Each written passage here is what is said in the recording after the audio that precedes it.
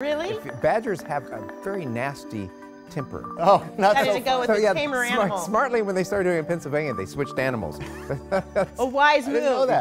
Exactly. There were a lot of extended winters and missing fingers after they had Groundhog's Day. It's been cold on the East Coast too. It so has, and it's going to continue to be. In fact, there. this morning they're looking for rain turning to snow around the Boston area today, with up to 3 inches of snow. Whoa. Keep in mind, he's in Pennsylvania. For us, I think it's going to feel like spring, which means warmer rain is what we're going to be looking at. Though it is going to be drying out a little bit. Got soaked yesterday afternoon as expected. Evening, that front has moved on through. Just a few off and on showers left behind. A few of those showers hitting the camera lens, as you can see at the moment. Checking the Doppler radar, you can see those showers just kind of scattered around right now. And they're not going to amount in terms of quantity all that much. And they're going to be kind of hit and miss during the course of the day today. And getting in up the north, you can see around the Everett area and a few of those right here around Seattle area. You can see a little damp out there, but again, nothing like the rain we had yesterday afternoon. Temperatures very mild this morning behind that warm front. We're mostly in the mid to upper 40s. Normal high at SeaTac right now around 49 degrees, so we're close to our highs, what our highs should normally be.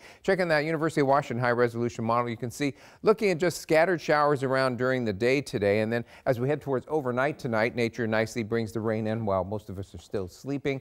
That's going to move on through, and then as we head into Saturday, really we're just going to be looking for a few leftover showers during the day Saturday, maybe some sun breaks out there. Another system moves in as we head towards Saturday night, and that's going to hang around through a good chunk of Sunday, so it's going to be kind of rainy Sunday, but the front moves through later in the day, leaving behind just a few showers as we head into Monday. In fact, next week looking pretty nice and actually pretty mild. So for today, just a few showers around, probably a mostly cloudy day, not much in the way of sun breaks, highs in the low 50s. Few showers tomorrow after it rains tonight, the few showers during the day tomorrow. Kind of a rainy day on Sunday, off and on showers Monday, then only a few showers around Tuesday and Wednesday, partly sunny Thursday and maybe Friday, and temperatures next week running mostly in the low to mid 50s. So maybe springtime is already here. Steve?